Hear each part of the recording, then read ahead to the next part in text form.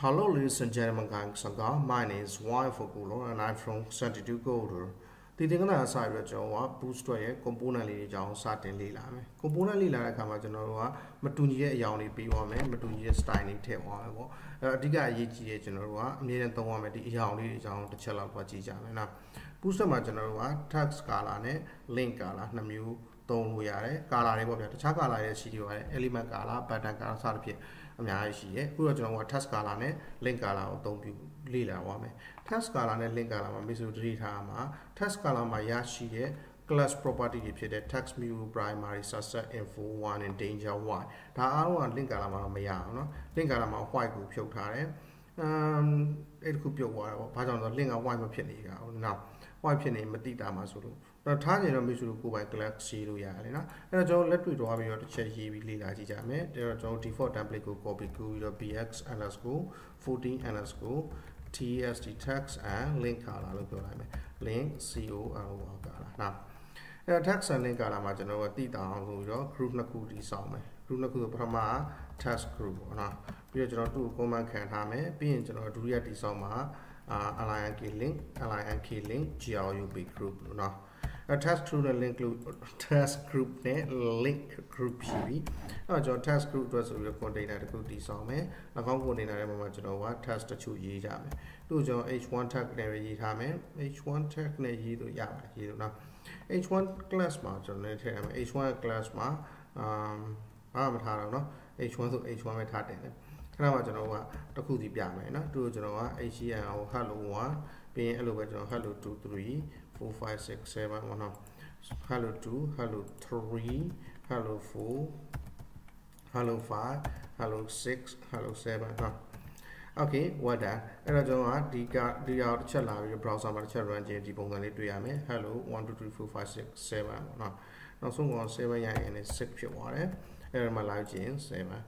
မတူညီတဲ့ color လေးပြီးတော့မယ်ဆိုတော့ကျွန်တော် color မျိုးစားတစ်ချက်သွားကြည့်မယ် text view text primary text subset okay အဲ့လေးကိုကျွန်တော် apply လုပ်မယ် booster ရဲ့ class property ဆိုတော့ဒီမှာ live class လာထည့်ပြီး tst text mutedဒီအကြောင်းလေးကလေတော်တော်သုံးလို့ကောင်းတယ်ဟော paragraph တွေမှာသုံးတယ်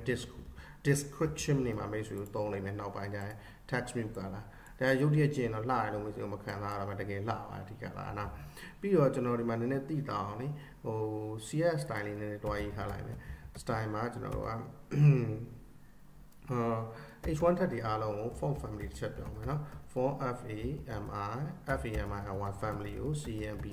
Cambria ထားမယ် font size ကိုတော့ကျွန်တော်တို့က20 pixel ပဲခဏထားတာ25လောက်ထားလိုက် pixel เนาะ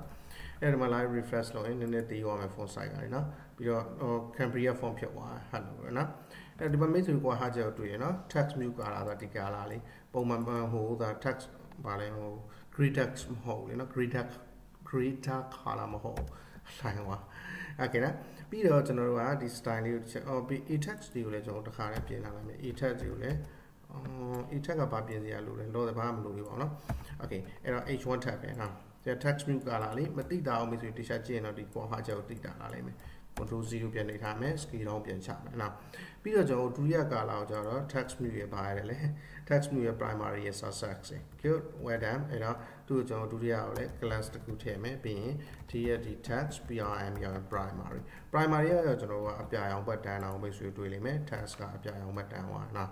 ပြီးရင်ကျွန်တော်က text subset ကျတော့ CNAS class သူ့ကျွန်တော် text မှာ SUCCS subset ဆိုတဲ့ကာလာပေးထားလိုက် text subset ကာလာအစိမ်းရောင်ကာလာပဲတန်းလိမ့်မယ်နော်ပြီးရင်ကျွန်တော် text subset ပြီးတော့ info 1 and danger ရတယ် info 1 and danger ဆိုတော့နောက်ထပ် class တစ်ခုတည်ဆောက်မယ်class တစ်ခုထည့်မယ် text မှာ info ကတော့ဘယ်လိုပြောမလဲကျွန်တော်လည်းသဘောကျပါတယ်အဲ့အရာအပြာရောင်မှုလားဘယ်လိုလဲမသိကျွန်တော်မပြောတတ်ဘူးဒါမိတ်ဆွေကြည့်လေးဒီအရောင်လေးပေါ့နော် text info က okay info ပြီးတော့ကျွန်တော်တို့ကဘာလဲဆိုတော့ info danger ရတယ်နော် class မှာ text ကို danger ကတော့ကျွန်တော်တို့ warning ပေးတဲ့အရောင်လေးအန်ဒီရရှိမလုတ်တဲ့အရောင်လေးပေါ့ဗျာနော်ဒီမှာအန်ဒီအရောင်လေးနော်နောက်ပိုင်းကျွန်တော်တို့ကဟို log out button တို့မဟုတ် block button တို့အဲ့ဒါတွေကြတော့အန်ဒီရရှိကြောင်းပြတာပါနော် block လုပ်ပြီးလို့ user တွေပါတယ်ဟုတ်တယ်မလားအဲ့ဒါဆိုကျွန်တော်က button ကို danger လေးနဲ့ထားအောင်နော်သူ့ကာလာမှာသူအထိပ္ပယ်တူရှိရလေနော် okay and next one is tab danger error text danger ဆိုတော့ကျွန်တော်က class မှာ danger ပြီးသွားရင်ကျွန်တော်တို့က အဲ့တော့ဘာလဲဆိုတော့ tax warning ကျွန်တော် warning ပေးနေတာနော်အဲ့တော့ class ကိုကျွန်တော်တို့က tst tax w1 နဲ့လို့ပေးလိုက်မယ်ဒါဆိုရင်ကျွန်တော်တို့ကဒီ color warning color ဝါရောင် color လေးဖြုတ်ရမယ်ဝါရောင်ကအတူ tax ဒီမှာအတိတ်ပဲရှိရလေနော်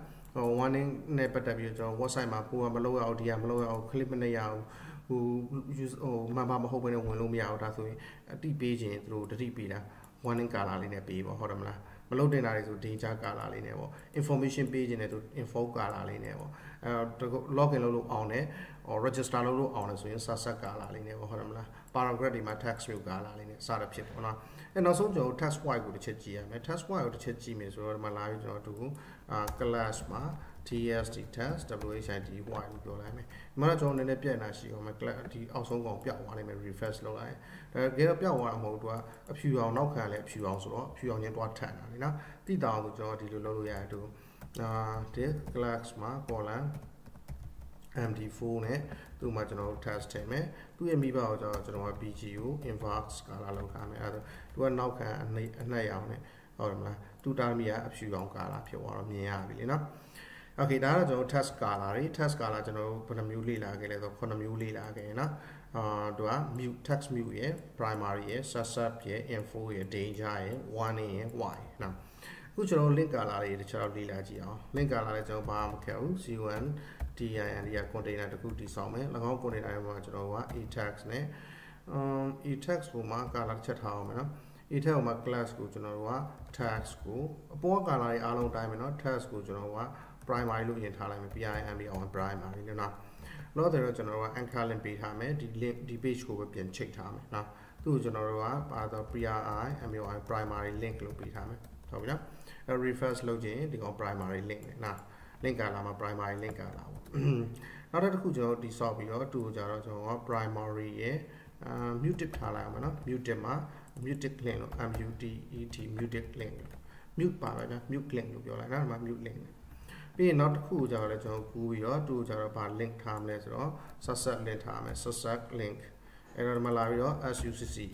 subset link လို့ပြောမယ် refresh နေအစိမ်းအောင် link လေးဖြစ်နေမယ်နော်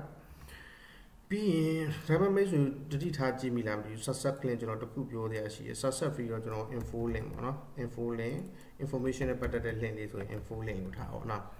မှာ info link တော့ဟိုလေ link ကိုပြောင်းနေမဟုတ် underscore ကလာဟိုပြောင်းသွားတယ်မလား underscore ကလာပါနော် and next one is info link ပြီးတော့ကျွန်တော်ကdanger link danger link danger link refresh လုပ်လိုက် danger link ဆိုဒီအောင် link လေးပုံနေမှာမဝင်ရဆိုစာမျက်နှာရေပေါ့မဝင်သင့်ဆိုတဲ့စာမျက်နှာ danger ပြီးသွားရင်ကျွန်တော် one and w ရဲ့ ning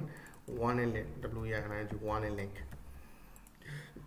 ဒါကြတော့ကျွန်တော်ကဟိုအဝါရောင်လေးဖြစ်နေမှာသူ့မှာတော့ကျွန်တော်က link မှာဟို text ဟိုဘာလို့လဲဟိုအဖြူအောင် text white တွေပါ link white တွေပါမရှိဘူးเนาะokay အဲ့တော့ကျွန်တော်ကဒါ link color တွေကိုလေ့လာခဲ့တယ်ပြီးတော့ကျွန်တော်ကဟို boost မှာသုံးလို့ရတဲ့ color တွေအားလုံးလေ့လာခဲ့တယ်ဗျကျွန်တော်ကတော့တော်တော်များများလေ့လာခဲ့တယ်ဒီ color တွေကို override ဘယ်လိုလုပ်မလဲဆိုတော့ကျွန်တော်ရဲ့ search သင်ခန်းစာမှာလာလိမ့်မယ်เนาะ boost တော့ကျွန်တော် search နဲ့ recompile ပြန်လုပ်တယ် override ပြန်လုပ်တဲ့သင်ခန်းစာကြိုင်မိတ်ဆွေတွေ့လိမ့်မယ်အဲ့တော့ကျေးဇူးများတင်ပါတယ် wifi ကိုလာပါ scientific ကို